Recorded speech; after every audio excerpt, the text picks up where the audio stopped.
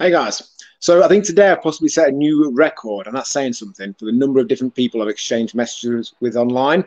I always had a lot of online contact with members and friends and other people, but particularly over the course of the last year, and particularly this third lockdown, that's really gone through the roof, which is great. It means still keeping in contact with people, still being able to give them whatever it is, my interactions with them, give them, whether they're my friends and we're just having a bit of banter and a bit of fun, whether it's some guidance, advice, etc.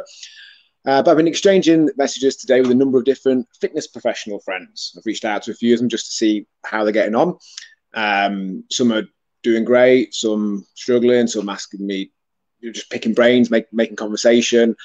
And one thing I get asked about a lot is the volume of stuff that we put out there, these videos, blogs, etc. The question I got asked today, which I've been asked many, many times in the past, is, aren't you worried about being pushy or being seen to be pushy?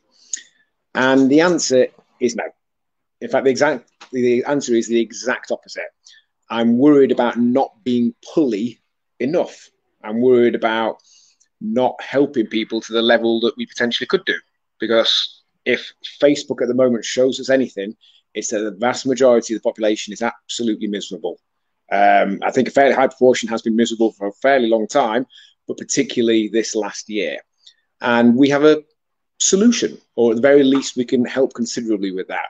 That doesn't mean someone has to be on one of our paid programs. You know, we're able to offer an amount of support and direction and assistance for free. So I kind of see it as my moral and ethical duty to let people know about how we can potentially help them.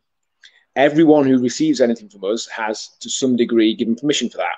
They've either opted in to get our emails, they've followed our Facebook page, they're friends with me on Facebook, all of those things they can stop being doing, they can unfollow, they can stop getting information from us at any point. And if they don't, then that's fine. I presume that they're happy for me to send out an amount of stuff out there. But ultimately, the key is that I know we can help. And if you need a bit of help and direction and support, then that's what we're here for. Doesn't mean you have to be a paying member. If you want to be, we've got some awesome programs that help you get even better results. But we've always had plenty of stuff in place just to be able to help people, because that's ultimately what we do. I'd much rather help someone for free than not at all. So I'm not worried about being pushy.